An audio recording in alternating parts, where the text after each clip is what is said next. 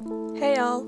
Welcome back to another video. I know it's been a while since you've heard my voice. My last few videos have been just music.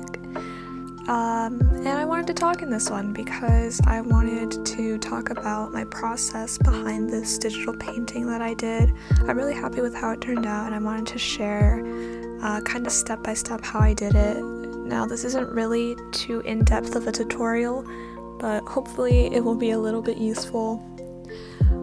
This is going to be just a grayscale painting, by the way. I'm not really adding any color to it except for, you know, some pops of red at the very end.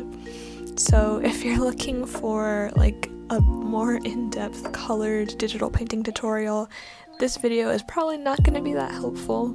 But anyway, so I started off with a sketch. As you can see, it can be rough if you want. It doesn't have to be a totally clean, like, finished line art kind of thing. It's really just a baseline because you're going to be painting both on top of these lines and beneath them. Then I blocked out the colors. I had three kind of different main values I was using. The first one's the background. I wanted it to be dark. Then the character itself, I wanted to be a bit lighter, still kind of a mid-tone, I'd say. And then my pop of color is the red and the scarf and the blood.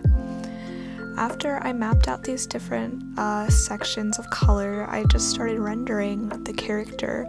I started by rendering the skin first because I found that skin is kind of easy to color, or I guess render. I'm using that word a lot.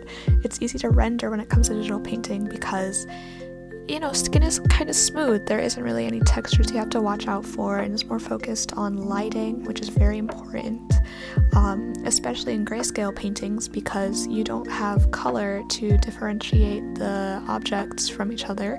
So you really have to depend on the different values of gray that you're going to be using. You gotta make sure there's good enough contrast between different objects or different parts of the character. And this is not an in-depth tutorial by any means. I'm really going very fast, but I just basically rendered the rest of it, making sure not to let the grays be too close to each other in value. Meaning, sometimes I use very light gray, sometimes I use very dark gray, and it looks best when those contrasting grays are right next to each other or in close proximity. I did spend quite a lot of time on this one, so there's a good amount of details in how everything's rendered. And I'm really happy with how it turned out. Hopefully this was not a complete waste of a tutorial. And I hope you guys enjoy. Thank you!